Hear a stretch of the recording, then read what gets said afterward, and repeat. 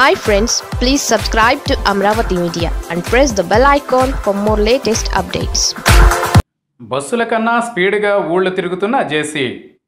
బస్సుల అమ్మకాలు కొనుగోళ్లలో అక్రమాల్లో అరెస్ట్ అయిన తెలుగుదేశం నేత జేసీ ప్రభాకర్ రెడ్డిని రాయలసీమ నలువైపులా తిప్పుతున్నారు పోలీసులు.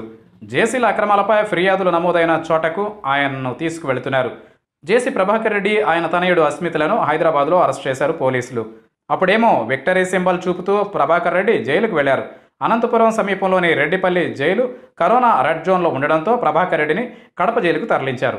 అక్కడి నుంచి విచారణకు అంటూ అనంతపురం తీసుకొచ్చి అనంతరం కడపకు తీసుకెళ్లసాగారు పోలీసులు. ఇక జేసీల బస్సుల అమ్మకాల వ్యవహారంలో కర్నూలు జిల్లాలో కూడా కేసులు నమోదయ్యాయి. అక్కడ ఎవరో ఒక డ్రైవర్ను బినామీగా పెట్టి అతడి పేరు మీద ముందుగా బస్సులు రిజిస్టర్ చేయించి ఆ తర్వాత జేసీల ఇంట్లో వాళ్ళ పేర్ల మీదకు వాటిని ట్రాన్స్ఫర్ చేయించుకున్నారట. అందుకు సంబంధించి కేసు నమోదు కాగా ప్రభాకర్ రెడ్డిని కర్నూలుకు తరలించారు పోలీసులు. కడప నుంచి అనంతపురమే గాక కడప టు కర్నూలుకు జేసీ పోలీసులు ప్రొటెక్షన్తో తిరుగుతున్నారు. విచారణ అనంతరం మళ్ళీ కడపకు తరలించారు పోలీసులు. తాము ఏ తప్పు చేయలేదు అనే దశ నుంచి జరిగిన తప్పులను ఒప్పుకునే వరకు వచ్చారట ప్రభాకర్ రెడ్డి.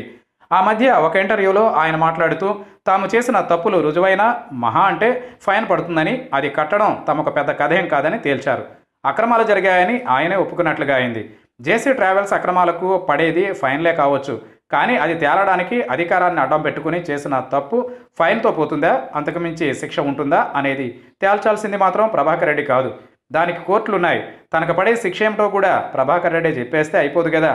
చట్టం తన పని తాను చేసుకుపోవాలి.